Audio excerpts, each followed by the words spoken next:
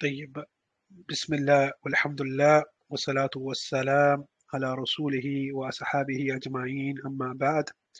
Today بإذن ta'ala we start the 14th sitting. So المجلس الرابع عشر في مفطرات الصوم, and this is the sitting that is going to concerning the things that break the fast. So Bismillah, we go into the beginning. So the first thing Shaykh mentions is Alhamdulillah al-Mutalli'u ala Zahir al-Amri wa Maqnunihi al-Alim bisir al-Abdi wa Jahrihi wa Dhununihi al-Mutafarrid bi Insha al-Alami wa Ibda Fununihi al-Mudabbir li kulli minhum fi harakatihi wa sukunihi أحسن كل شيء خلق وفتق الأسماء وشق الحدق وأحصى عدد ما في الشجر من ورق في أعواده وغصونه مدى العرض وودعها وأوسع السماء ورفعها وصير النجوم وأطلعها في حندس الليل ودجونه أنزل القطر وبلن رذاذا فأنقذ به بذر من اليبس one second, let me just get that. من اليبس إنقاذا. So we just stop there. So the Shaykh here, he starts with praising Allah, the one who sees the apparent and everything that is hidden. Yeah, so he sees that which is apparent and that which is hidden. Yeah, he is knowledgeable of the secrets of the slave and what he makes apparent and his thoughts. Yeah? And he is the one who is the single out. And he's the one who is singling out as the originator of the universe and the decorator of the and the one who decrees the movements of the creatures and their stillness, idleness. He has perfected everything that he created. He carved the ears and eyes. He encompasses the number of leaves of the trees and their branches. He stretched out the earth and stabilized it. He expanded the sky and raised it up. He makes the stars move and exposes them in the darkness of the night, and he sent down the rain from the sky, pouring and drizzling, and he protects with it the seeds from dehydration. So then the Shaykh, he mentions the Quran ayah, هذا خلق الله فعاروني ماذا خلق الذين من دونه. Surah Luqman, verse 11, which basically means that this is the, so he said here, this is the creation of Allah right here, and show me, so what he said is this is the creation of Allah, so show me the creation of those who they worship besides him, what they have created here. So أحمده على جوده وإحسانه وأشهد أن لا إله إلا الله وحده لا شريك له في ألوهيته وسلطانه وأشهد أن محمدا عبده ورسوله المؤيد ببرهانه صلى الله عليه وعلى صاحبه أبي بكر في جميع شأنه ولا أمر مقلق قصر في إيوانه وعلى عثمان ساحر ليله في قرآنه وعلى علي قارئ باب خيبر مزلزل حصونه وعلى آله وأصحابه المجتهد كل منهم في طاعة ربه في حركته وسكونه وسلم تسليما. So then the Shaykh, he continues with his introduction, which is basically saying that I thank him, Allah, for his generosity and kindness and I also bear witness that none has the right to be worshipped in truth except Allah alone, without a partner, and He is unique in His right to be worshipped and nor in His sovereignty. And I also bear witness that Muhammad is sallallahu alaihi wasallam is His slave and messenger, the one who is supported with proofs from Allah, peace be upon him, his companion Abu Bakr in all his affairs, and Umar, the one who terrified the Persian king Kisra in his palace, and Uthman, the one who revived his knight in recitation of the Quran, and Ali, the one who exterminated the door of Khaybar and shook its fortress upon his family and his companions, and those who strive hard to be obedient to their Lord in their movements and in their stillness. So then the Shaykh begins, Ikhwani, my brothers, قال الله تعالى فالآن باشروهن وابتغوا ما كتب الله لكم وكلوا واشربوا حتى يتبين لكم الخيط الأبيض من الخيط الأسود من الفجر ثم أتموا الصيام إلى الليل. So here this is the ayah of Surah Baqarah, what the Shaykh is mentioning now. We're talking about the topic is about those things that break from fast. So keeping that in mind, the Shaykh begins with the speech of Allah the Most High, where he says, so now have relations, meaning with your wives, and seek that which Allah has ordained for you from offspring, and eat and drink until the white thread, light of dawn appears to you, distinct from the black thread, darkness of night. Then complete your fast till the nightfall. So meaning that obviously relations with one's spouse is forbidden, and eating and drinking forbidden during the day, but after when you've opened your fast, you can enjoy those relations, and you can eat and drink until the time of suhoor, the time of fajr. So then the Shaykh mentions ذكر الله في هذه الآية الكريمة. So Allah mentions in this noble ayah أصول المفطرات الصوم وذكر النبي صلى الله عليه وسلم في سنة تمام ذلك. So the Shaykh mentions that he mentions the origins of the foundations of the things that break one's fast, and in this ayah, and he mentioned the Prophet ﷺ also mentioned in his sunnah, the completion of this things that break one's fast. So then the Shaykh, he says, Al-Mufattiratu sab'atu anwa. So the things that nullify or break one's fast are 7 types. So he's going to grow into them now. So the first category is Al-Awwal Al-Jama'u wa huwa Al-Ilaju Dhakari fil Farj wa huwa a'zamuha wa akbaruha ithman.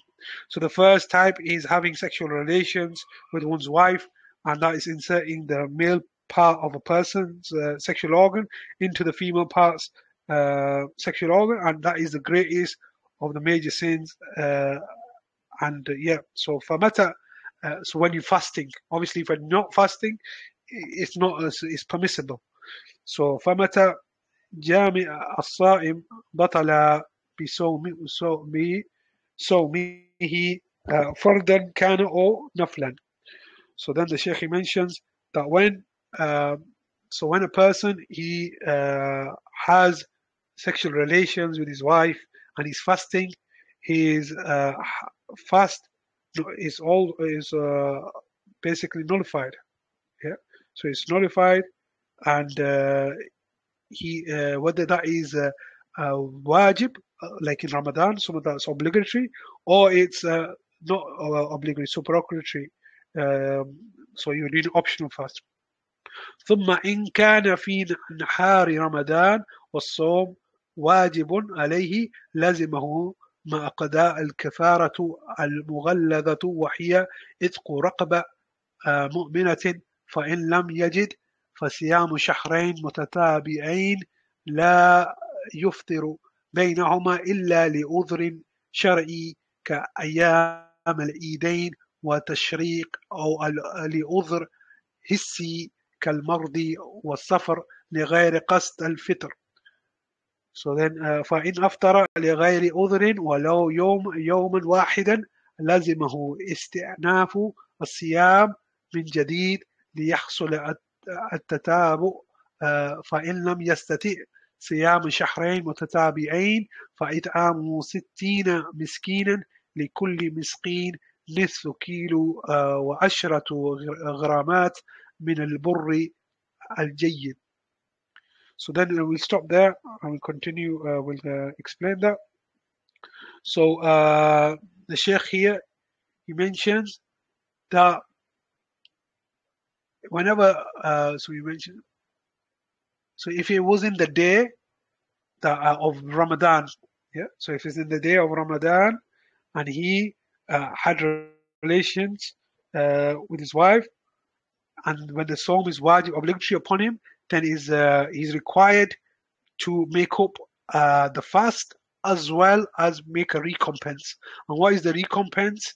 It is to, first of all, is to free a believing slave. A slave, someone who's in slavery, you to free them. Yeah. And if you do not find someone who is a slave or is a believer, like in our days, we might not find that, then is the person has to fast for 2 months consecutively, and he cannot take a day off between them. So it means every single day he's fasting, and he's obviously opening his fast every day, so it's not a continuous fasting without even breaking his fast. No, every day is like he fasts Fajr time and he breaks at Maghrib, and he does that for 2 months consecutively. Except he doesn't have a gap in between that, except for an excuse that is legislated in the Sharia. Yeah, like the 2 days of Eid, because there's a hadith of Prophet ﷺ that only no one fasts Eid except the devil. Yeah, so and the days of Tashriq, yeah, the days of eating after Eid al-Adha, the days of Tashriq, you don't eat them days as well.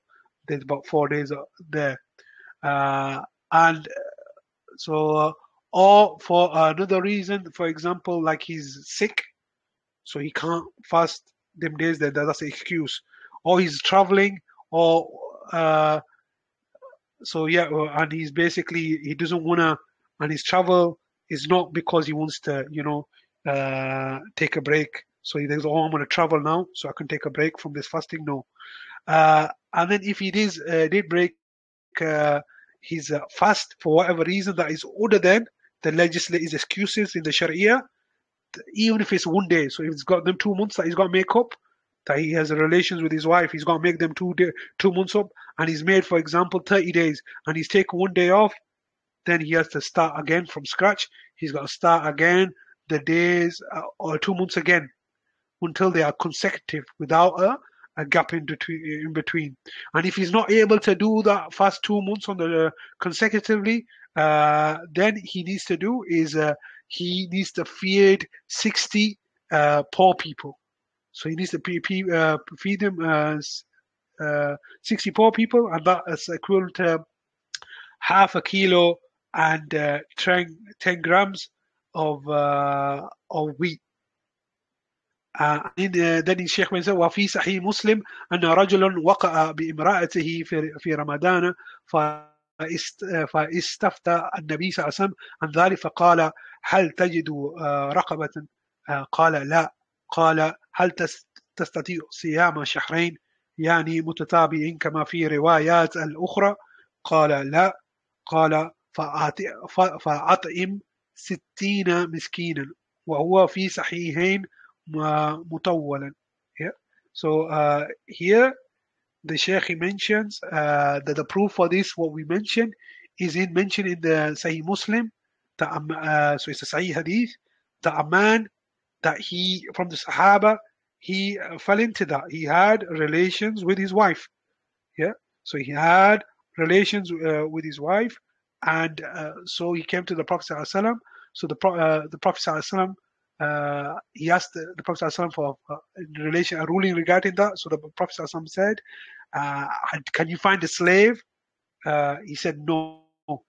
he said, are you able to fast for 2 months, meaning 2 months consecutively, as he mentioned in other narrations? He said no. So the Prophet ﷺ said, feed 16 people. Yeah. So 60 people. Yeah. 60 people. And that is in the Bukhari and Muslim. So here, that is mentioned in Bukhari and Muslim. So then, and that is comprehensively mentioned in there. Yeah. And then the second category, so that was the first category, the one who falls into having relations during the day when he's fasting. The second is إنزال المني باختياره بتقبيل أو لمس أو استمناء أو نحو ذلك لأن هذا من الشهوة التي لا يكون الصوم إلا باجتنابها كما جاء في حديث القدسي يدع طعامه وشرابه وشهوته من أجلي. So here the second category is ejaculating for a man, for a woman as well. So with the semen coming out, and that is by him choosing to do so, either by kissing his wife, or by touching her, or by actually masturbating. So whether it's a man or a woman, that is nullifies the fast.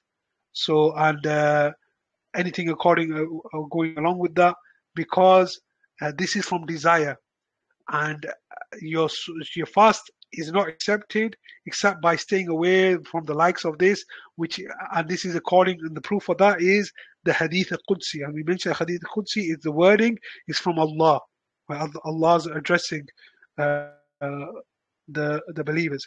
So Allah mentions in the Hadith that he, meaning the slave, leaves his food and his drink and his desires for my sake. So he leaves these things for my sake. So and that is Rawahu al-Bukhari, and that's mentioned in Sahih Bukhari. So it shows that it's the most authentic form of hadith.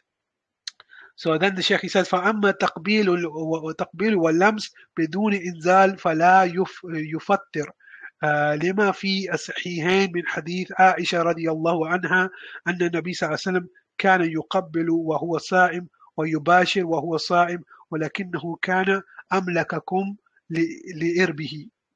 So that the Shaykh, he says that as for kissing and one's wife, and feeling one's wife and fondling one's wife without that causing ejaculation, then that doesn't break one's fast, and that's according to what's in the two Sahih Bukhari and Muslim from the hadith of the mother of the believers, Aisha, may Allah be pleased with her, that the Prophet sallallahu alaihi wasallam, he used to kiss his wife.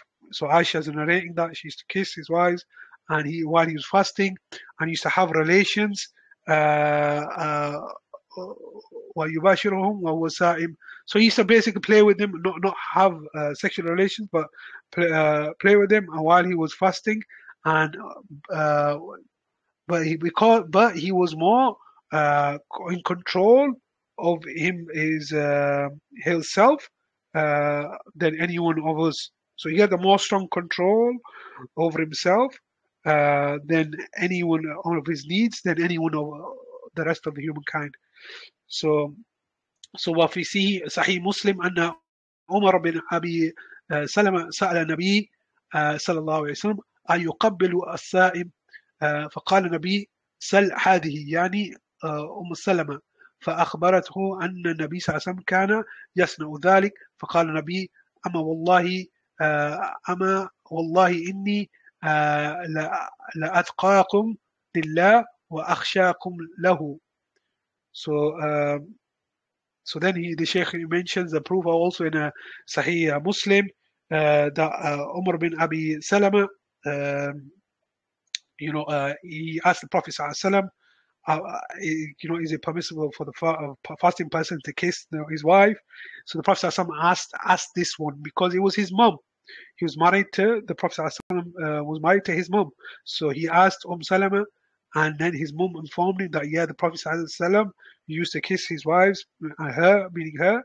And so the Prophet ﷺ then carried on. He said, I am the most God-fearing of Allah from amongst you. And he used to kiss his wife. So showing that it's permissible to do that. لكن إن كان الصائم يخشى على نفسه من الإنزال بتقبيل ونحوه أو من التدد من من التدد sorry my tongue slipped there من التدرج بذلك إلى جماع لعدم قوته على كبه شهوته فإن التقبيل ونحوه يحرم حينئذ سدا للذريعة وصونا لصيامه عن الفساد ولذلك أمر النبي صلى الله عليه وسلم المتودع لمبالغة بالمبالغة في الاستنشاق إلا أن يكون صائما خوفا من التسرب الماء إلى جوفه.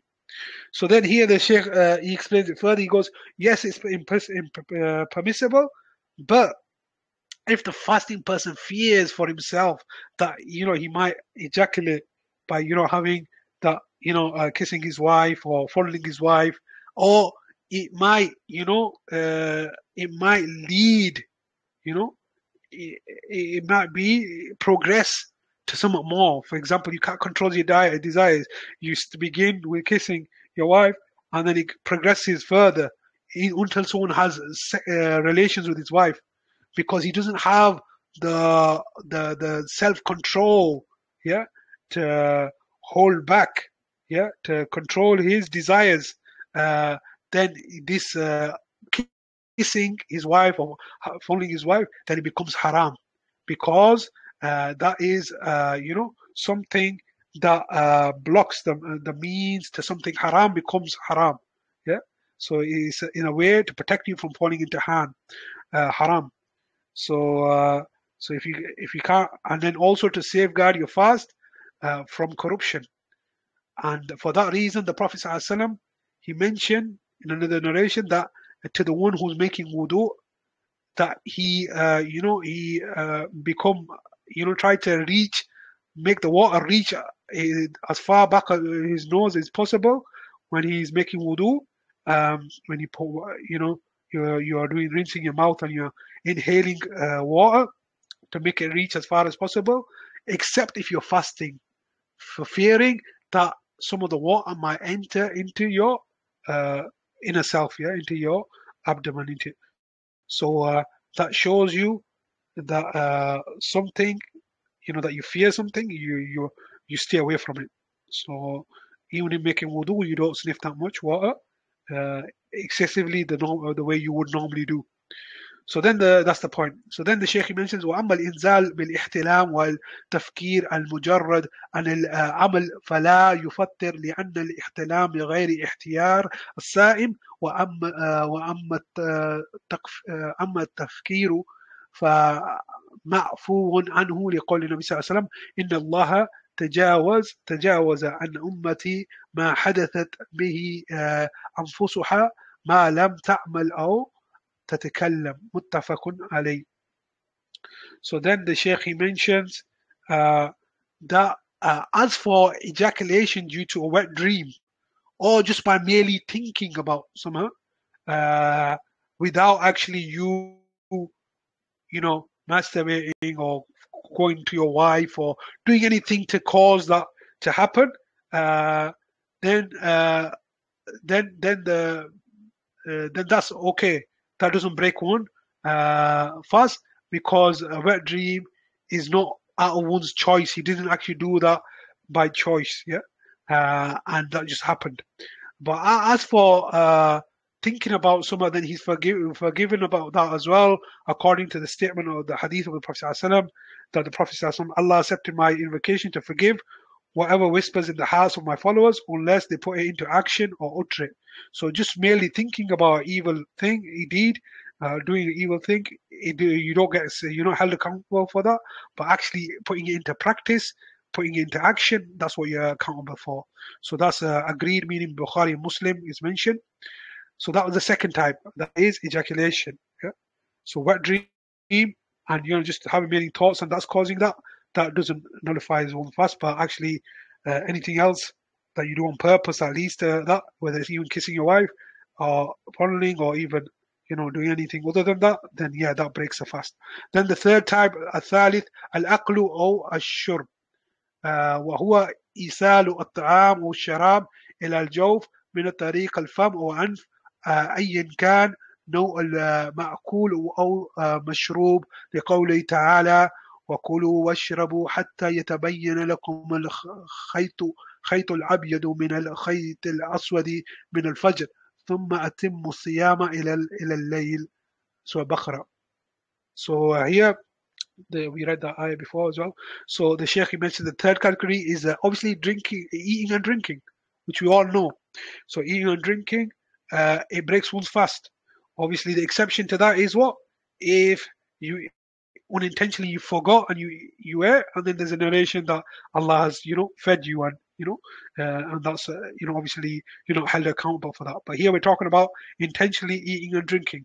So here, and eating and drinking is what? Is the reaching of the food and the drink to your inside, into your abdomen, by way of either your mouth or by your nose, by inhaling. Yeah. So whether that's food or drink, and that's according to the speech of Allah, what we mentioned before. He said, "Eat and drink until the white thread light of dawn appears to you, distinct from the black thread, meaning at the time of Fajr.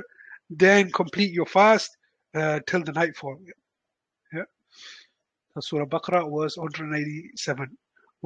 وسعوت في الأنف كالأكل والشرب، لقول النبي صلى الله عليه وسلم في حديث من لقيت ابن صبرة، وبالغ في الاستنشاق إلا أن تكون صائما، رواه خمسة وصححه الترمذي. فأما الشم الروائع فلا يفتر، لأنه ليس للرائحة جرم يدخل إلى الجوف. So here the Shaykh mentions, and also for inhaling through the nose is like eating and drinking, and it's according to the hadith that we mentioned before, that sniff up, inhale a lot of water into your nose, except in if you're fasting, and that's mentioned by the five narrators of hadith, and At-Tirmidhi graded it Sahih. And then the Shaykh, he says, and for smelling, a fragrance, a smell, then that doesn't break your fast, because a smell, it doesn't enter into the one's abdomen or stomach. And there's some rulings about some incense, particular incense, oud or bakhur, where it does go into into oneself, and some of the scholars mention that it's not permissible. So it's some of them say that it's not permissible burning incense but other than that, if you smell perfume or anything, that's okay, and that doesn't break one's fast. Sorry. And then the fourth category is ما كان بمعنى الأكل والشرب وهو شيئان، أحدهما حقن الدم في السائم، مثل أن يصاب بنزيف فيحقن في دم فيفطر بذلك، لأن الدم هو غاية الغذاء بالطعام والشراب، وهو حصل ذلك بحقن الدم فيه. So here the Shaykh, he's mentioning now that the fourth type is that which it resembles eating and drinking, and there's two types. So he mentions the first type, and he says that is an injection of blood, or we say blood transfusion, for the fasting person. Yeah. For example, he is afflicted with something, and then he's afflicted with something, and therefore he gets the blood transfusion, and that would break his fast. So that would break his fast, because the blood, it's a nourishment, and the goal of the blood is the nourishment. Yeah, and that's what the food and the drink, it makes the blood, and that has been achieved with this blood transfusion that's taken place. So that's one of the types of uh, of of uh, of this. Uh, so yeah, so if a person is bleeding and he needs blood transfusion, then yeah, then this breaks his fast. Then the second type, he said, الشيء الثاني الإبر المغذية المغذية التي يكتفى بها عن الأكل والشرب، فإذا تناولها أفطر لأنها وإن لم تكن أكلا وشربا حقيقة فإنها بمعناهما، فثبت لها حكمهما. فأما الإبر غير المغذية فإنها غير مفترة، سواء تناولها عن طريق العضلات أو عن طريق العروق، حتى ولو وجد حرارتها في حلقه فإنها لا تفطر، لأنها ليست أكلا ولا شربا ولا بمعناهما، فلا يثبت لها حكمهما، ولا إبرة بوجود الطعام في حلق في غير الأكل والشرب. ولذا قال فقهاؤنا لو لطخ بات قدمه بحنظل فوجد طعمه في حلقه لم يفطر. So then we stop there and we'll translate that. So then the Shaykh mentions also is like a needle of a nourishment, bag of nourishment. So for example, like a saline or something like a vitamin a bag of some nourishment that you attach to yourself, and that suffices you from eating and drinking, and because in that you then that person has broken his fast. For example, a vitamin bag, like or something else, that you can find nowadays, because even if it's not eating or drinking, in reality, it is in the terms of its meaning, because you are getting that nourishment. And then the ruling has been established. But as for a bag, for example, that is not a nourishment for the body. For example, it might be some medication that you need to get in there that doesn't give your body any nourishment. Then that is it doesn't break one's fast. Whether a person takes it on the way from injecting in the muscles or in the veins, uh, uh, even if he finds the heat in his throat because of the medication or whatever, it doesn't break his fast, because he is not eating or drinking, and and it's not equivalent to that in meaning. It doesn't give your body nourishment, so it's not been established that it has that ruling to break your fast. But and there's no we don't take as a proof that you can taste something, like have a taste in your throat, uh, if it's other than food and drink. So even if it's medicine and you have like a sense of sensation or taste in your throat, then that's not a proof that your fast is broken. And that's why the scholars of fiqh have said that if a person were to stamp on it's like the people in the Middle East and Asia use this. It's like a type of melon, but it's smaller, and they stamp on it with their feet, and it's called hanzal. And then they find, in the air, there's a type of taste that goes into their throat when they're doing that. Even that doesn't break your fast. Then Shaykh al-Islam, they're going to mention now, Shaykh al-Islam Ibn Taymiyyah. So he had some speech on this. So Shaykh al-Islam, let me see here. Um, so here the Shaykh, 1 second.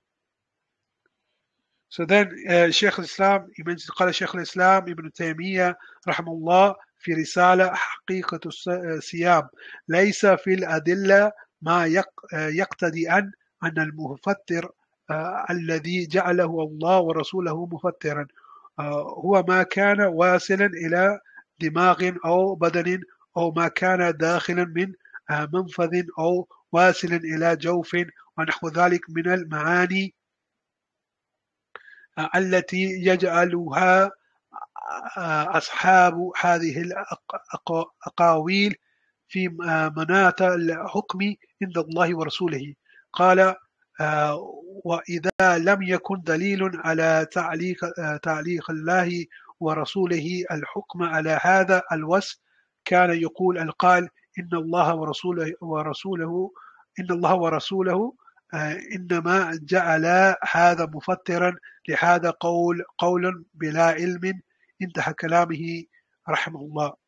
So then the Shaykh, he mentions that Ibn Taymiyyah, he mentioned in regards to this in the letter entitled the realities of fasting. There is no proof which indicates that Allah and His Messenger have made the nullifiers of the fast anything which reaches the brain or the body, goes through the body, or reaches the stomach, as people presume. Yeah, so some people think that just because it reaches the brain or the body or different parts of the body that it breaks the fast or nullifies the fast. So then the Shaykh carries on. He says, due to them thinking that a nullifier of the fast is everything that shares these, characteristics. He said, and if Allah and His Messenger did not make the ruling that this breaks the fast connected with these meanings, then the statement of those who say Allah and His Messenger made this thing as a nullifier of fasting due to such and such of a reason is merely speaking without any knowledge. So he said, so that basically means that anything that just enters the body, some scholars say that that breaks the fast. No, he said that the Shaykh Ibn Taymiyyah, he mentioned that this is not a condition. Just because it enters the body, it doesn't mean that it's broken the fast. So then the fifth category, so the fourth category was nourishment, nutrition that's gained either a blood transfusion or you get some nutrition through by way of IV or something going according to that, or either through your mouth or nose. And the fifth category is إخراج الدم بالحجامة لقول النبي صلى الله عليه وسلم أفطر الحاجم والمحجوم رواه أحمد وأبو داود ومن حديث الشداد بن أوس قال البخاري ليس في الباب الصح منه وهذا مذهب الإمام أحمد وأكثر فقهاء الحديث وفي معنى إخراج الدم بالحجامة وعلى هذا فلا يجوز للصائم صوما واجبا أن يتبرأ بإخراج دمه الكثير الذي يؤثر على البدن تأثير الحجامة إلا أن يوجد مضطر له لا تندفع ضرورته إلا به ولا ضرر على الصائم بسحب الدم منه فيجوز للضرورة ويفطر ذلك اليوم ويقضي. وأما خروج الدم بالرعاف أو السؤال أو البعصور أو قل السن أو شق الجرح أو تحليل الدم أو غرز الإبرة ونحوها ولا يفطر لأنه ليس بهجامة ولا بمعناها إذا لا يؤثر في البدن كتأثير الحجامة. So this one is the fifth category, and there's actually some speech I want to add on to this, from other scholars as well. But the Shaykh is mentioning that hijama, which is cupping, and is to extract the blood by way of cupping the body, that it breaks the fast, and he's saying that the one who performs hijama and the one who receives hijama, their fast is broken, and is mentioned in a hadith by Imam Ahmad, Abu Dawood, and from the companion Shaddad bin Aus, and Bukhari mentioned that this is the most authentic hadith in this regard into this topic, and this is the madhab of Imam Ahmad and many of the fuqaha. And then the Shaykh mentions the meaning of this is that the removing of the blood by way of hijama is not permissible for the fasting person when he's fasting obligatory fast, and that he shouldn't take out his blood, a lot of blood, because this has an effect on his body, and and then this hijama cupping. He shouldn't do it except if he's compelled because of a sickness, or he needs it. Then there's no harm in him doing that, and then breaking his fast and then making up the fast another day. But as for taking out blood coming out, then he goes into the different types of blood coming out. For example, nosebleed, or he's coughing and he coughs up blood, or he's got hemorrhoids from a back passage, it comes out, or the extraction of a tooth, the blood that comes out, or he's injured, he's got a wound that has been injured and blood's coming out, or he's got to give blood for do a blood analysis, or he's got a prick of a needle to take out some blood. So all these don't break the fast, because this is not like the hijama, and it's not equivalent to hijama where it has a really effect on your body.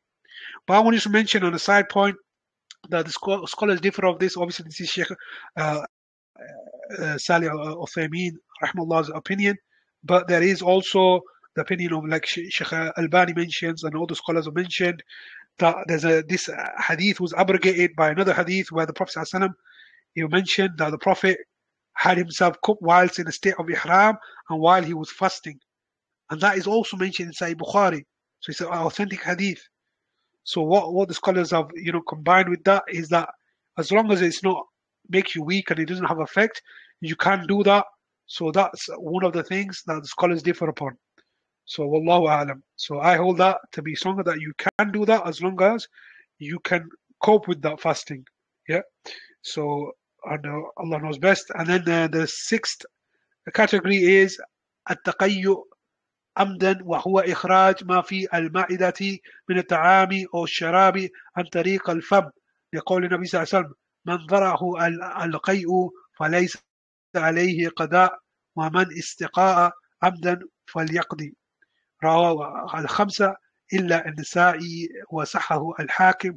ومعنى ذرعه غلبة ويفطر إذا تعمد القيء إما بالفعل كالعصر بطنه أو غمز حلقه أو بشم مثل أن يشم شيئا ليقيء به، أو بالنظر كأن يتعمد النظر إلى شيء ليقيء به فيفطر بذلك كله. أما إذا حصل القيء بدون سبب منه فإنه لا يضر، وإذا راجت معدته لم يلزمه منع القيء لأن ذلك يضره، ولكن يتركه فلا يحاول القيء ولا منعه. So the sixth of these type of category that we're going through here is let's go through that. The sixth one is vomiting, and that is vomiting intentionally. So when you try to vomit intentionally, so this is forbidden.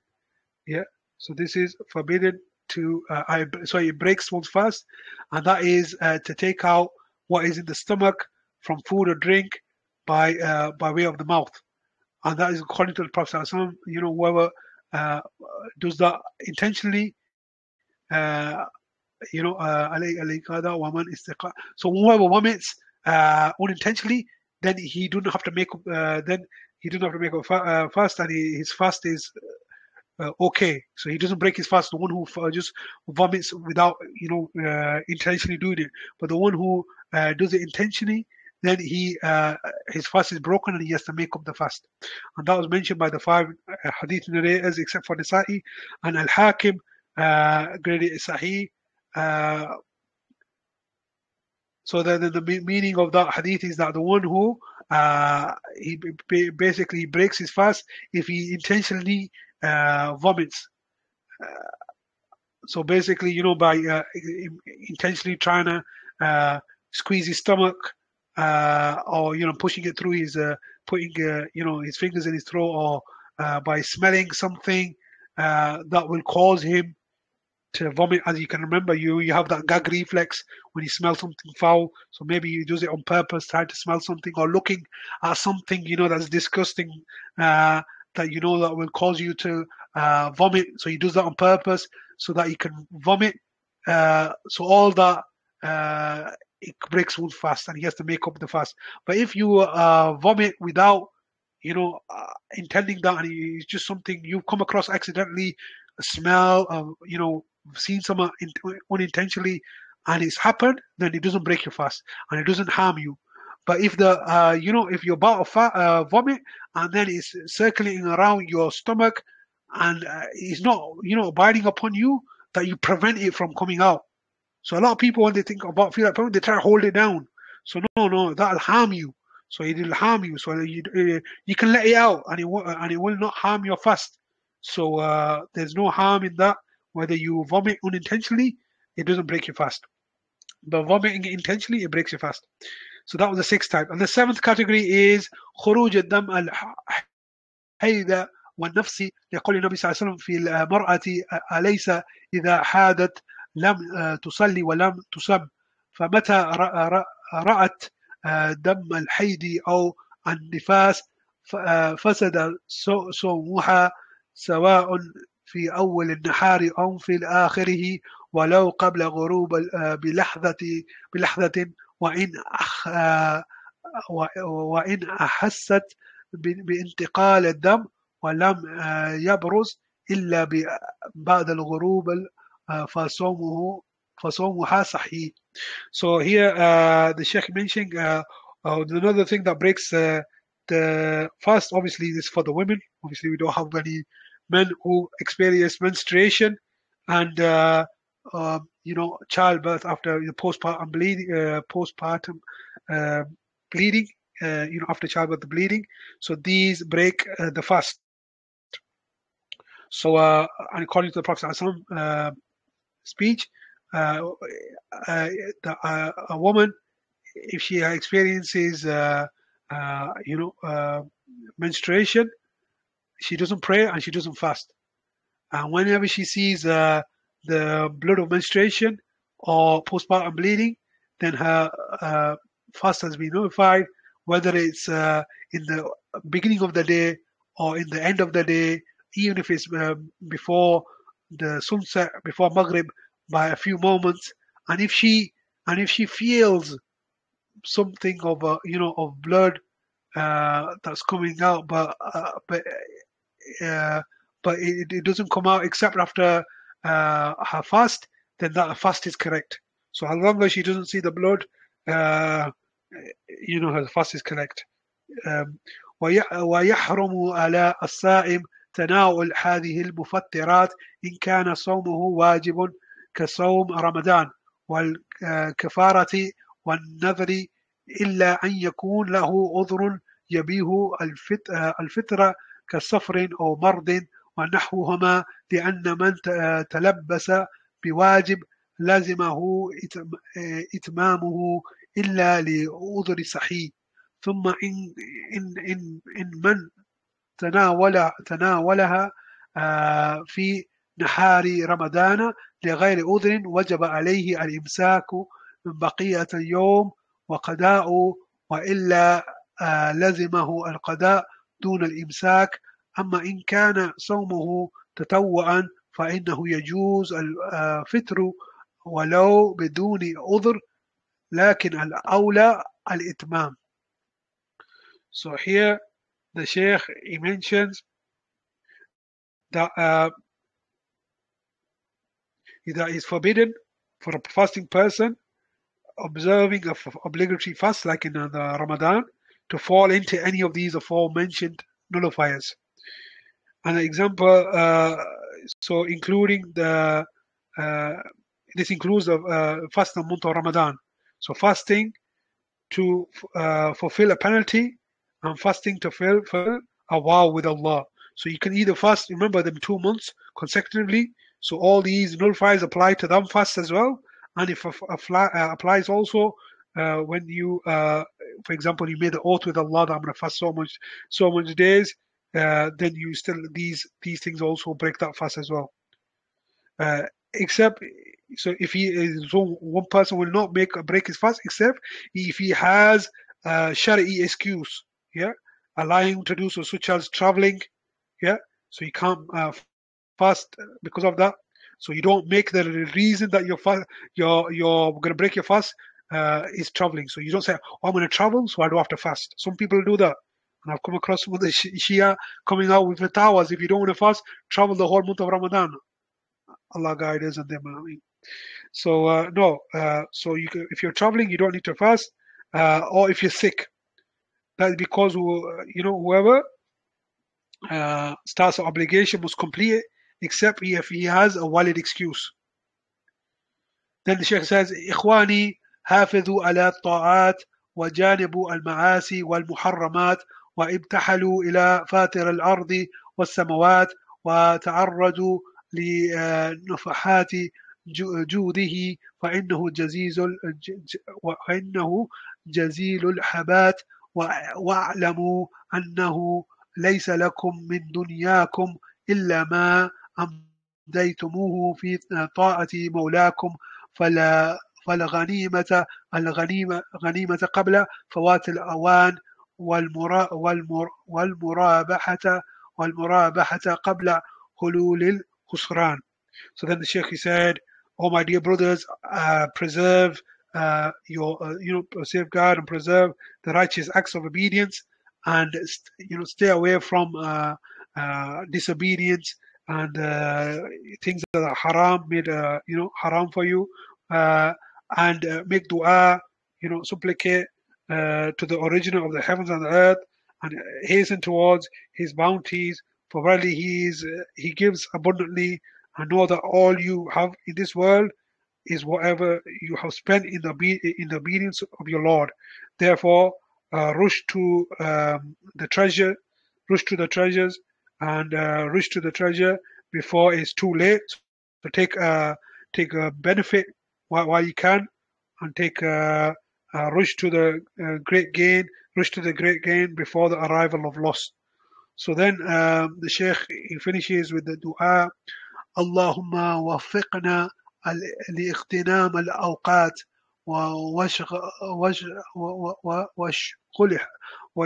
وشغلها بالأعمال الصالحات. اللهم جد علينا بالفضل والإحسان وأعمالنا بالعفو والغفران. اللهم يسرنا لليسرى وجنبنا الأسرى واغفر لنا في الآخرة والأولى. اللهم ارزقنا شفاعة نبينا وأوردنا حوده وأسقنا منه شربة لا لا نظمع لا نظمع بعدها أبدا رب العالمين. اللهم صل وسلم وبارك على عبدك ونبيك محمد وعلى آله وأصحابه أجمعين. So there the Shaykh he mentions, "O Allah, grant us success to benefit from our time, keep it busy with good deeds.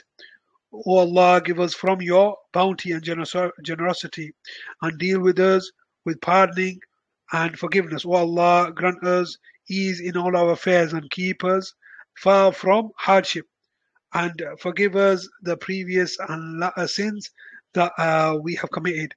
O Allah, we ask you to provide us with the intercession of our Prophet Muhammad ﷺ, and allow us to come and drink from his hawd, his fountain, and spring, or pond, and give us a drink from it that will keep us, hydrated forever, and we will never, experience thirst after that. We ask you, O Lord, of the worlds. And then he mentioned at the end, "Oh Allah, bless us and send the peace and blessings upon your slave, your Prophet Muhammad sallallahu alaihi wasallam, and his family members and all his companions." And with that, we finish. سبحانك اللهم وبحمدك أشهد أن لا إله إلا أنت أستغفرك وأتوب إليك. السلام عليكم ورحمة الله وبركاته.